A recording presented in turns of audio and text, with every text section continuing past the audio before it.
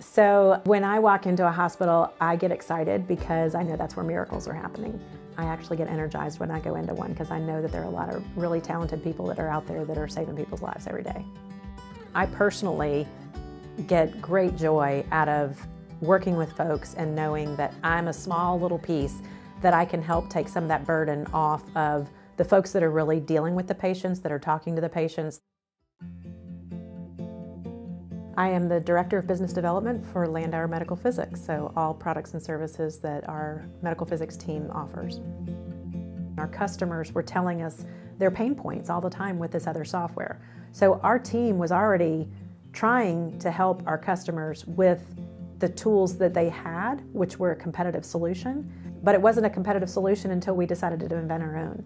So Fortive gave us the resources to really dig in and start working with software developers and look at ways like, how can we do this? What is it going to take for us to build our own tool so that we can, be a disruptor in the industry?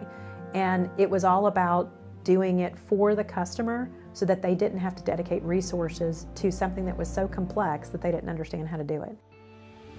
We were honored this year to be awarded with a Disruptor Award with our Growth Innovation Conference with Fortive. So Optimize is our SaaS product, which is software as a service. So it's around, in the healthcare setting, patient dose optimization and medical physics services combined. So we're a huge disruptor in the industry because there's nobody else out there that does what we do. Patients that are in the hospitals, that's really why I got into this business to begin with, is because I was really more of an advocate for our family. I would work with our family members in order to be able to see if there's something else that was going on, and I understood enough about the industry and knew enough about imaging that, as my family continued to age, that I was able to help them.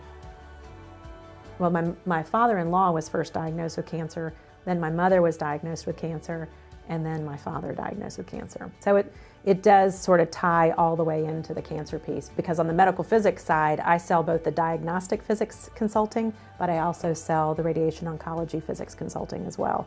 So I'm on both sides of the equation. That's the whole full circle for me.